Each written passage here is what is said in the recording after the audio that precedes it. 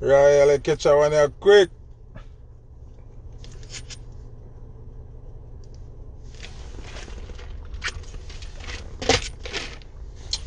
People wanna share up the live. Share up the live. Share up the live. Share up the live.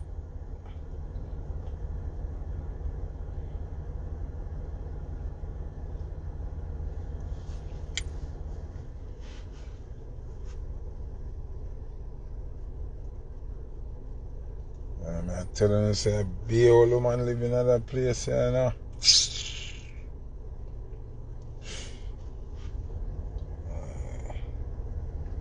Starboy Claude, when the live I done, you shout me, yeah?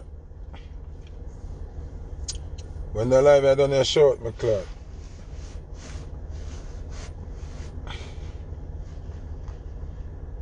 When you share the live, share the live. Remember, enough people I know say why I for the live, them ban me on the next page till the 13th of February or something like that. It's about Sunday or something.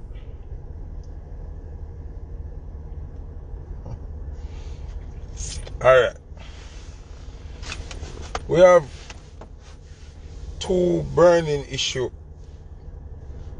in the diaspora.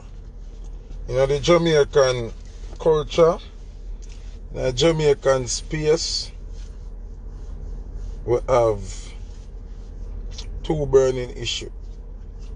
One of the issues is Lady Sarah, and one of the issues is Nzinga. Which one of them I don't want me address? Lady Sarah is our dancehall artist, female dancehall artist. In my view, is the best we have ever seen. And Nzinga, a little rasta girl, we allegedly say them cut off her ear while she in a lockup. See? So which one of them I don't want to talk about? Which one of them I don't want to reason upon?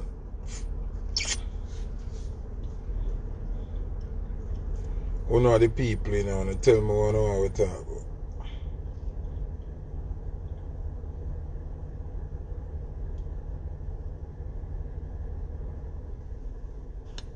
Hold on the people. What to say go on now? What to say? What to say? What to say?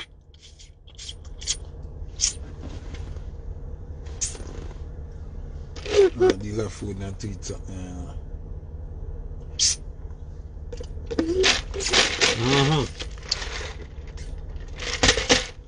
What to say now? What we talk about? Go and share the live. We talk about either Lady Sarah or Nzinga, the girl who get her ear cut. See? Give me one. Let me not tell you no whole and that's why the video paused. Can we go up on one call? Come the people, man, and talk to me, no, man. And an IG freeze a while ago, and me come off and go up on a call. Share the live. Type what you want me to talk about. I talk about Lady Sarah, and we're going to talk about the girl who get her ear cut off. So, you make up on your mind. One out of the two.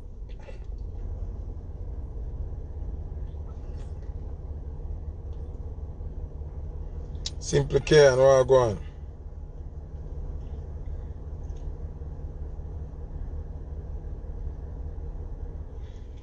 Like when you're not listening, we're going to talk about either Lady Sarah or the girl who get her ear cut off. Choose one.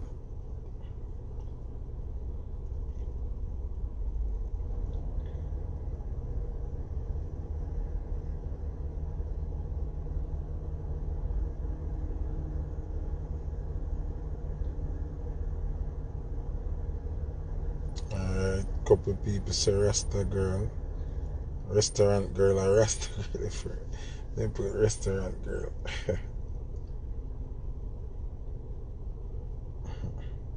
Talk about the girl with her haircut, boss. Alright. That's a real issue. Rasta girl. Ear cut off here. Alright. Alright, so more people are say the girl with her ear cut off. First things first. I was not there. I don't know who's lying from who's telling the truth. Right? But I am here sitting down and watching the happenings of the DPP from a day, the Director of Public Prosecutions. And I am wondering if the DPP has been infiltrated by money or people of power. The DPP is supposed to be a rescue for people when get justice from the court system the right way, right? That's why I named Director of Public Prosecutions, DPP. Me see it a play away like something going on with this DPP. One time she did more stern and made it more convincing and believing in her. You understand? Right now, it look like, to me, this is just my opinion, there must be a fact. Coming on about it, take it say, them are going to sue me. This is my opinion. It's not a fact. We got reasons, see? And we're going to try make it make sense. Now, me I watch a DPP for an interview a while ago. And she's explaining why the police officer don't get charged for the girl ear will get cut. One, she's saying in the girl opening statement, she has said she go in a one car basically like to elude the police or terrorize her. She said one of the girl's school friend give her a statement, say she a pass and see the girl stand up outside. That has no relevance to the girl getting her ear cut off inside our jail cell. That not have nothing at all to do with the ear we cut off. Now, obviously, she had to be outside, standing up, before she end up in the car for them drag her out. She never building her car or making her car. So, her school friend saying she saw her outside does not mean that she was not pepper sprayed in the car. Because obviously she did have to outside her car before she get into the car. And she said she run go in her car to elude the police them. What about that now make the girl guilty? Next thing the DPP said, because we just come through what she said. She said the girl gave contradicting statements. Listen to people and pay attention. One if when I hear me?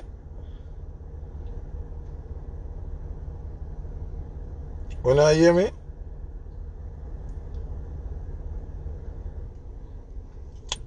Caution most wanted. Very good. The DPP claims are that the statements are not consistent. First thing you have to take into consideration, this girl is our first arrest, right? Is our first situation dealing with police like this. She get pepper spray, she get lock up, she get rough up, wicked, See? So we are dealing with trauma, we are dealing with nervousness, we are dealing with inexperience of dealing with police. Remember, say she not deal with police on a level like she and the police have a normal conversation. Basically, she and the police them are war, both verbally and physically. Even a trained criminal, even a hardened criminal, when dealing with the police gets nervous. Even a hardened criminal will go through that process a million times, gets nervous. We're dealing with a young girl entering the situation for the first time and look like she have anger issues, look like she have a little kind of mental little bit of issue. So we have to take all of them things there into consideration. So the reason why I can say that is to say this. Alright. What the DPP outlined as inconsistency with the statement is that at one point the girl said the police cut off some of her ear, right? Then she come back and said the police woman cut it from the root, right? So the difference is she said the woman cut off part of her ear, then she come back and say the woman cut it from the root. So that's the inconsistency of what the DPP is talking about. Let's speak about the consistencies. The consistency is this girl has maintained from beginning to end that the policewoman cut her ear. So make we talk about that. The inconsistency is she saying the woman cut it from the root and she cut it from pathway. That are the inconsistency, you know. The consistency says the police woman cut her ear. In none of the statement, Enzinger never said the woman never cut her ear. Whenever no get to me, I say, people want to reason with me. I don't want it to look like I'm me alone and reason. Want to talk to me. The basis of what the DPP has said are inconsistency with statement. We not pay attention to the one consistent thing. The girl has never denied that the police cut her ear. So, whether it cut from the root or it cut from piece, her ear get cut. So how can you not charge the police for that if there's a consistency in the victim statement? Say her ear cut, she traumatized, she get beat up, because me no police, them not gonna tell you everything. If them reach to a point where them have to tear gas that little girl there, that mean them did that deal with her wicked. She traumatized. See? Been in a situation like that for the first time. Even big people, me, sometimes police turn on the light for pull me over. Me start trembling in my seat already. Me start search myself. All of me know me now nothing. Me I search myself. We traumatized. Now, anytime a police charge you, you're there station, one police come in, take a statement from you, them wait 4 or 5 hours, no food, no drinks, AC a freeze you. All them left you in one room hot like fire, you sweat. Them a threaten you, tell you say you got a prison and bag or something. One next police come after how much hours what are hungry, nothing for eat. You're in there all long, you not talk to your mother, your father, nobody, you're out connected with the world and come back and ask your statement again. So under your traumatization, under your hungry, under your beat up where you get, under your tear gas where you get, some elements of the statement might not be the same as the first statement. But you have to look at what is consistent through all statements. What is consistent is this girl is adamant that the police woman cut her ear.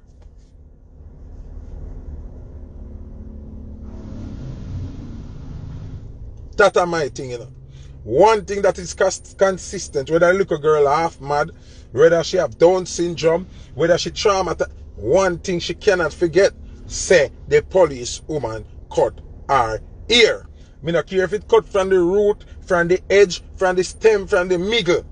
The point in question is that the police woman cut her ear. How the DPP reach a point to say no charges are laid on the police woman? In this case, me not understand. The victim is repeatedly insisting that the police woman cut her ear. Now, if it's the police word against Nzinga, now I think this case should go to trial. First thing, if we don't have a camera in I sell them, we don't know talk, you know. The DPP said in the thing when I watched a while ago, said them give statement, said them go in the cell, go see the ear on the ground. Based on how Nzinga ear stay when me see it. To me, pop out ear can't do that. Pop out ear no have no steady trend.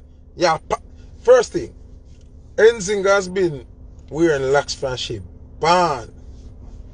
For she pop out all her locks them. So, you know what kind of damage that would do to her scalp when she pop out them ear root there? You know how much little sore that in her head and little bleeding for pop out one full head her locks one with her hand?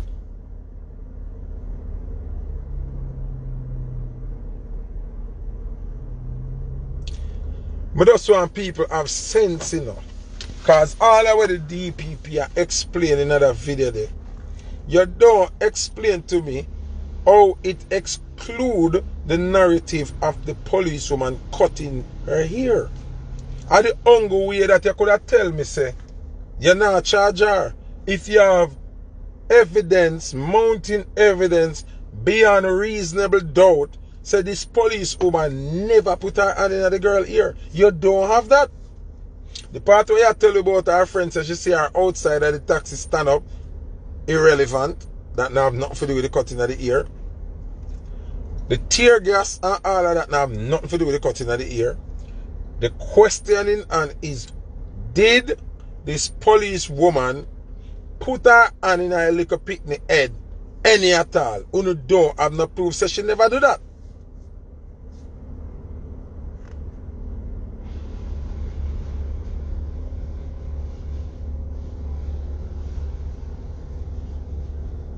And this also goes to show that our justice system is not properly equipped. Because we don't have no video, we don't have no body cam from the police, we don't have no camera in the cell them.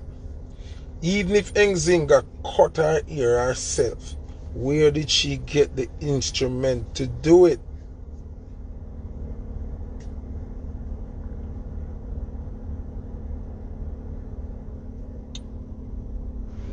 But alright, if she say her next girl in the cell and say Nzinga pop out her ear herself, as what me I say, based on how me see the ear look, when Nzinga locks gone, that is not pop out, to me, that is not pop out ear. Because pop out ear, your ear root them got damage. No matter how you drag it and or pop it out, but your ear root them got damage. There is going to be bleeding. Your ear root are going to pull out of some part. You're going to have sore in your head. You understand what I say? So, the forensic and all of them attack about can't prove, no matter what ballistic them attack about, you know, ballistic can't prove if the police cut it or Nzinga cut it. So, we are still at a crossroad of a no decision. So, it needs to go trial. It needs to go trial. Because ballistic or whatever can tell you if it pop out or if it cut, but it can't tell you who do it.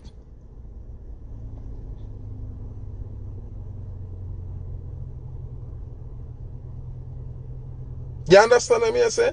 And one full head of ear with locks, individual locks like that. You pop them out, sir, a big problem.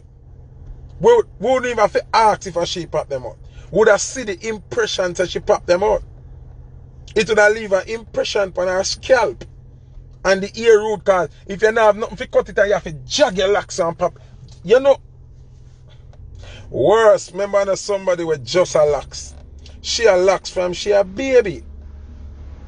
From she born, she have locks. So you would think so a little bloop, pop out, bloop, pop, and I say it work.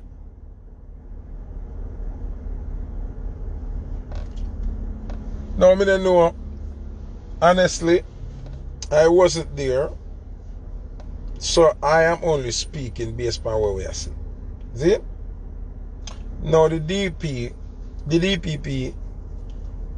play herself, to me, play herself again when she say, them a look now for charge Nzinga for multiple charges for resisting arrest and disorderly conduct and not wearing a mask.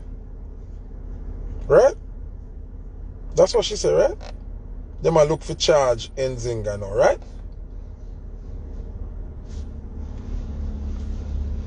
Right? Me I gotta show you something now.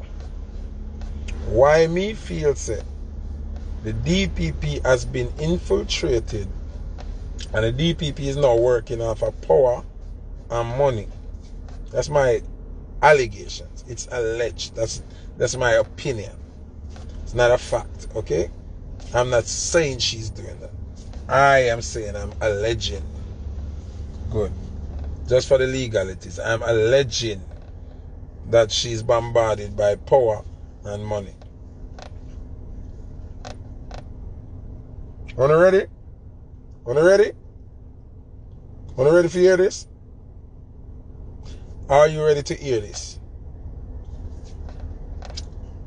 That's why I follow my spirit, you know. Sometimes something happen, the spirit said to me, Foota, don't speak on it yet. Wait. Then, wait. I go say, bam. I may say a news come out. The DPP doesn't see it fit for any one of the minister them who did under investigation for violating the COVID protocols were there. She not see it fit for them get charged.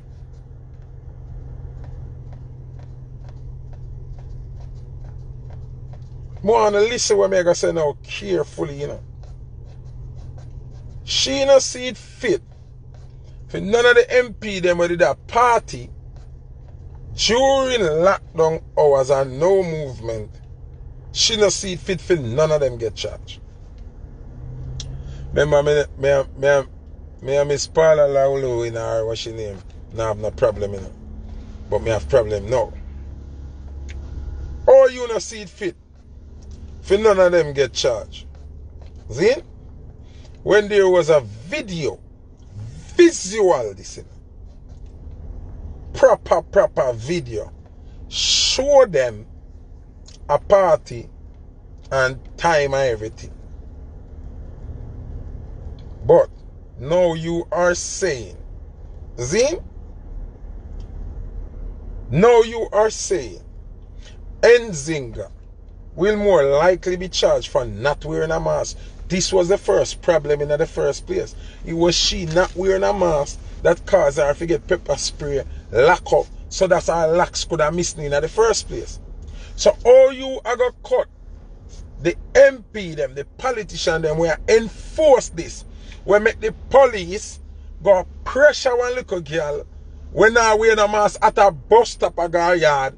But them in a private setting and broke the rule pan video, pan camera, and you not charge them.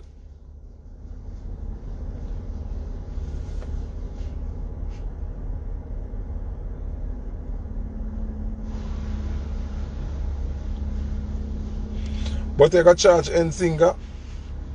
Nzinga what as a taxi stand? Charge a taxi. Charge a bus stop. Since I said them in their hotel. Charge a bus stop. Charge a taxi. No, add up.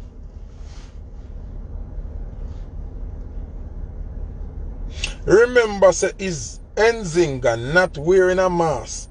Cast the police them and our fee in an argument. Cast the police them for tear gas her. Cast the police them for insist that them are going to lock up that little girl because she never have a mask.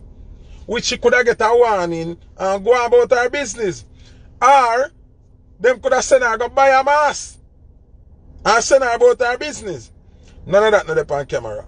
So, the police were against Nzinga word. Nzinga could have said she have a mask and tell lie. And it still would be a case we have to trash out. The politician them were caught on video. The politician them were caught on video.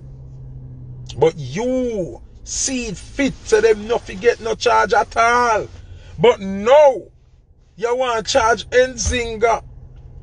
You say 3,000 or more for each charge. And she have charged with no mask, resisting arrest, disorderly conduct. One bag of charge nearly 10. So, how much charge them MP they forget?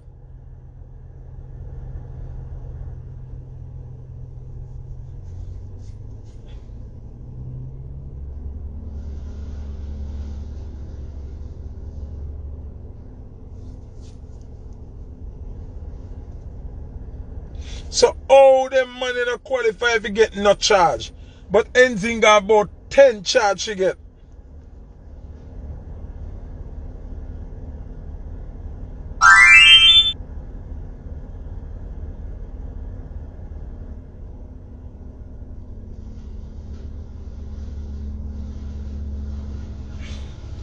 You still not explain to me how to reach the level for say the police must be charged. Remember, conviction different from charge.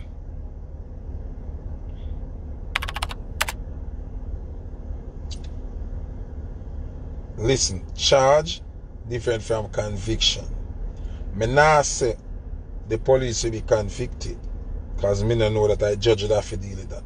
But how can you not charge the police for such an atrocious act? You have to charge the police and make them go court.